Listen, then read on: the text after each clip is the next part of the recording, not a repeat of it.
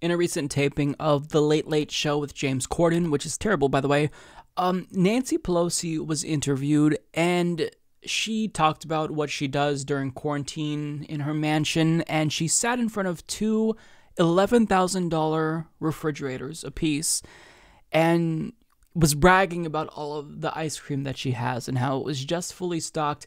Now, this is a classic case of an out-of-touch Democrat not reading the room, because currently people are struggling. They're scared. They don't know if they're ever going to financially recover from this economic crisis, if they're able to survive COVID-19, if they get it. So, I mean, it's painfully out of touch. On top of that, it's cringeworthy, but nonetheless, Nancy Pelosi has no shame, because regardless of what she does, members of the Democratic Party club who worship her will never stop worshiping her. I mean, you see Marcos Militzis give her thousands of flowers. You see, countless articles written about her, Yas queening her to death if she just tears up a piece of paper in front of Donald Trump. They're never going to change because they never have any negative reinforcement whatsoever, right? So it's out of touch. It's a bad look. And Republicans actually took that video and they turned it into probably one of the most effective attack ads I have ever seen. Now, I think that we all knew that going into 2020, Donald Trump was going to do exactly what he did in 2016. He's going to outflank the Democrat from the left on certain issues while still trying to prey on the fears of people with regard to xenophobia and whatnot. But where he manages to capitalize on here are something that theoretically should be the Democratic Party's strengths, right? The working class. But watch this ad. Like, this ad could have been crafted by a progressive, and you wouldn't have known the difference. Take a look. We turn now to that $350 billion fund to help small businesses and its workers get through the shutdown. It will be up to Congress to restock it. But Democrats blocking that move this morning. They asked for $250 billion in 48 hours. I said, well, I don't think so. They objected, and I congratulate the Senate Democrats. Speaker Pelosi, what are you going to share with us from your home? Chocolate candy. Thousands have been forced to wait for hours at food banks all across the country. This is chocolate, and then we have some other chocolate here. We just got it restocked with the ice cream. You don't want to eat up everything all at one time. I can't do it much longer. I'm trying so hard. We were, shall we say, enjoying. Having to admit that, we're starving, and I like it better than anything else. Taping this segment, there are 22 million people out of work. This specific program is about stopping job losses today. This is hurting people bad. Other people in our family look for some other flavors, but right now it's survival move. You don't know where that next something else is going to come from. I don't know what I would have done if ice cream were not invented. I just wonder.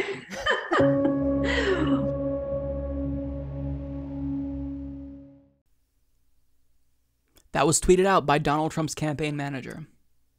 That was a good ad. Objectively speaking, that was a good ad. In fact, probably one of the best ads I've ever seen.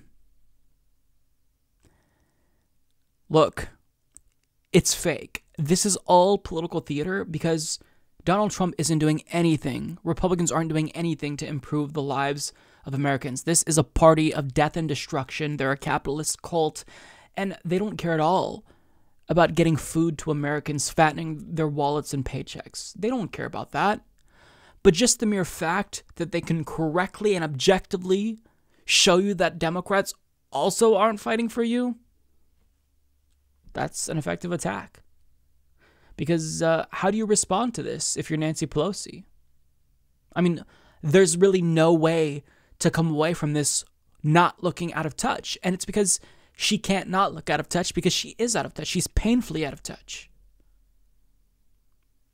Now, after she went on James Corden's show, she had the nerve to put out this video asking people to give up their hard-earned cash to support her re-election campaign after she just rubbed her wealth in your face.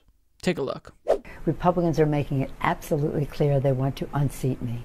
I refuse to let them attack our values. Can I count on you to rush in $10 before midnight to help me fight back? Thank you. Now, keep in mind that she's lying here. Republicans don't want to defeat Nancy Pelosi. She doesn't have a Republican challenger. Her challenger is Shahid Buttar.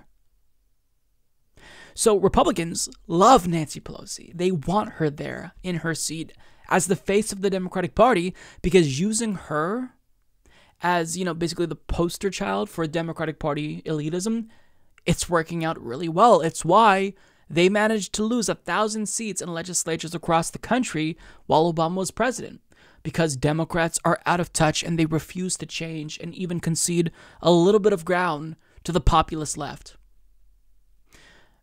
I mean, this is so frustrating. She has the nerve, really, to ask people for money. Go ask your billionaire donors. Fund it yourself. Sell one of your refrigerators. Don't ask your constituents to help you defeat a left-wing challenger who actually cares about these issues, who wants to fight for the people, who, by the way, tweeted out a picture of his refrigerator. Looks nothing like Nancy Pelosi's refrigerator. That's what I'd call a normal refrigerator. Like, at a time where people are applying for unemployment in record numbers, 20 plus million, I think we're at 22, flaunting your wealth, boasting about all of the ice cream you have is not a good look, and you're basically handing an attack to Republicans. Like, the attack ad writes itself. I know that's a cliche, but it's true here. So if Trump runs this type of playbook heading into the general against Joe Biden, he's almost certainly going to win. Because Donald Trump doesn't care about Americans. But all he has to do, all Republicans have to do, is prove that Democrats don't care about Americans. And that's going to be easy to do. Now, again, this is all political theater. Republicans don't actually want to improve the lives of Americans. They just want to enrich their donors. But just to highlight the flaws, which are undeniable in Nancy Pelosi and the Democratic Party and their elitism, I mean, what do you say about this? This is an effective ad. It is. So, if Democrats truly care about winning, not all of them do, but if they actually want to win, ditch Nancy Pelosi, ditch Chuck Schumer immediately, because leadership is making the entire party look as out of touch as they are. Like, they're basically the perfect representations of the Democratic Party in its current form.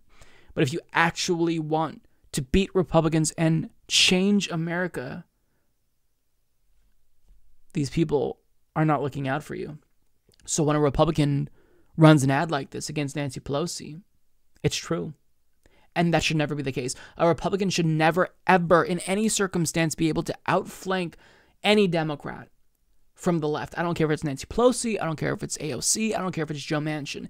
Anyone with a D in front of their name should never be outflanked from the left by someone with an R in front of their name, because the Republican Party overall is a far-right extremist party. So to cede them any ground whatsoever, to do things like this, it shows how incompetent of an opposition party, a so-called opposition party, the Democrats are. I mean, this is going to land. This is going to be effective, really effective.